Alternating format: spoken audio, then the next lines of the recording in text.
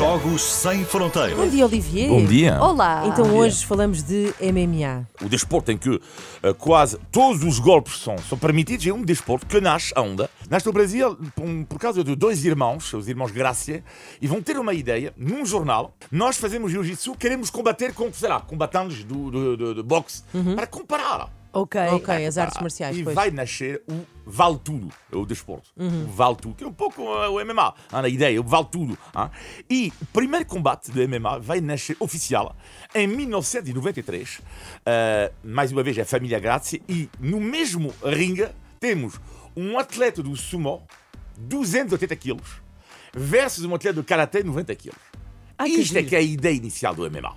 Hoje em dia não é bem assim, a nível do peso e companhia. Mas a gente tem a ideia, atleta do sumo, grande, pesado. Forte, pesado, versus, sei lá, um atleta do karatê ou do jiu-jitsu. Isto é a ideia. Bom. E o MMA, o sucesso vai nascer, boom, com Dana White, que é o patrão da UFC, que organiza, portanto, os combates de MMA. E no dia das eleições de Trump, Dana White falou ao microfone. Ele falou no dia da eleição de Trump, que mostra a importância disso. Bom, e foi Trump que deu a primeira sala a este homem da UFC. Ele disse, tu não tens sala? Eu tenho o Donald Trump Taj Mahal. Primeiro combate, um dos primeiros combates organizados pela UFC, foi numa sala que o Trump ofereceu. Exatamente. Sim, é o que se chama Taj Mahal. É Taj Mahal, sim. Uma sala do Donald Trump. Ok. Chamava-se Não fazia assim. ideia. Nem eu. Outra personagem, Joe Rogan. Joe Rogan é o comentador da UFC. Sim. Dos combatentes, e é também o homem que tem o podcast mais ouvido dos Estados Unidos. Sim. Estão a ver a influência? Interessante, hein? Influência.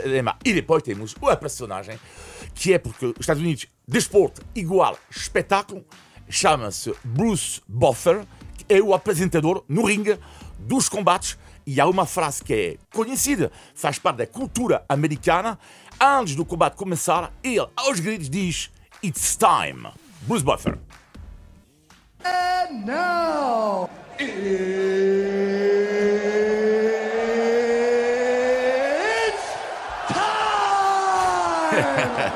it's time! It's time! Eles têm há um equipamento próprio, não é? Sim, o equipamento, sim. Da UFC, sim. Não, mas é sobretudo as luvas, não é? Do resto, Ok. não. O sucesso do MMA, para terminar, é o pay-per-view. Eu pago para ver. Apenas isso só.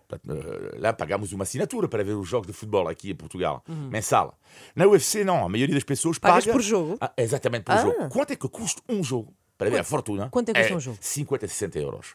Você pode imaginar, só nos Estados Unidos, para um combate, uma noite de MMA, 2 milhões de pessoas vão pagar 60 euros, o que dá 120 milhões de euros de receita apenas através da televisão. Brutal, que incrível. Brutal. Olha, Mesmo. muito obrigada, Olivier, e até quarta-feira. Tchau, tchau. Jogos sem Fronteiras, segunda e quarta. Jogos sem Fronteiras. Com Olivier Bonamici.